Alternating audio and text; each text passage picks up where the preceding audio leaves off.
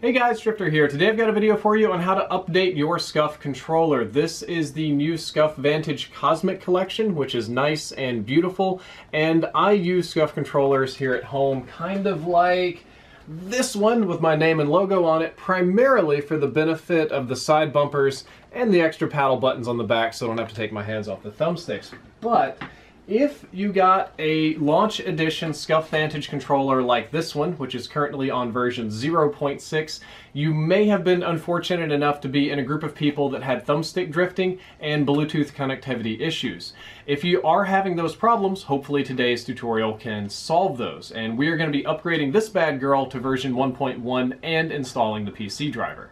Step one is that you need to connect the controller to the PC via a USB cable. Every controller comes with one of these, so you should have one, but if not, USB Mini will work just fine. We're going to go ahead and plug that one in. There we go. And you'll want to plug the other end directly into your PC. It can be USB 2.0 or 3.0, doesn't matter. Now that you've got it plugged in and recognized by your PC, you need to go to the link that I have put down there below in the description, which is a link to the Scuf Vantage firmware update program. It's available for free on their website. Right now we're on 1.0 if you're watching this in the future. You can click download now. You can also browse their older firmware, which I don't know why you would want to do that. Let's go ahead and run the firmware. And here we are. Scuf Vantage update to version 1.1. It addresses thumbstick responsiveness and Bluetooth performance, which are the two biggest issues. So let's go ahead and hit begin. Prepare the PC. Yes, continue. It looks like it has already detected the controller. Press down to make sure they're secured. Slide the rings on. Make sure it's in wired mode and tighten the hair triggers. Okay, we should be good to go on all of that. So let's go ahead and hit continue and see what it does. There we go. Detecting, detecting, detecting. It's being a detective. It'll make a few clicking noises, but that's the update occurring. All right. My wife is going to move in over my shoulder and film, because what it's going to do is take just a minute or two to install the update. You'll see in the bottom right hand corner the percentage, and in a few moments it's going to ask me to calibrate the sticks and actually do something here that is beneficial to you guys. So we'll just give it a moment. And now we're verifying the update. Oh, we're at 100%. What is our final step today? Thumbstick calibration time. You'll see my wife stepping in from the right hand side to film this. So I'll go ahead and move this over so that we can do the thumbsticks. Let's go ahead and start thumbstick calibration. It says first, you don't move the thumbsticks. Well, that's easy. I can do nothing. Start rotating thumbsticks. So we rotate them like this. This will be the way.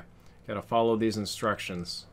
Just start rotating them for a few seconds to calibrate. And as soon as you see the red slashes and circles, just stop moving them. Just leave them be. Let them snap back to center. It's now recentering the thumbsticks. And one more time. Apparently it didn't like that data. Apparently my movements must not have been very still. So I'm going to go ahead and do this again. All right, start rotating.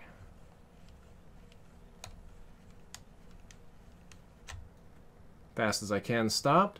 And hopefully these movements were smooth enough to get a good calibration going on. Let's see what they do. It does like to click a lot. That's a real fact. Update complete. Your controller has been updated to version 1.1 and your thumbsticks have been calibrated.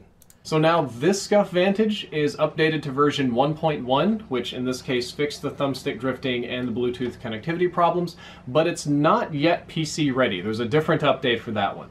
So to install the PC driver, all you do is the exact same thing we just did again, but with a different link that installs the specific PC driver. It's an extraordinarily simple process and just walks you right through it. And when that's done, you can use your Scuf controller on PC for any games that you want. And the paddles and the side bumpers and everything will work fine too.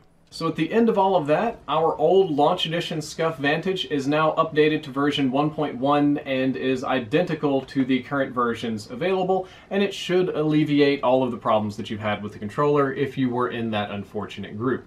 Guys, I hope that you enjoyed this video. I hope that you learned something useful. I hope that some of you improve your products.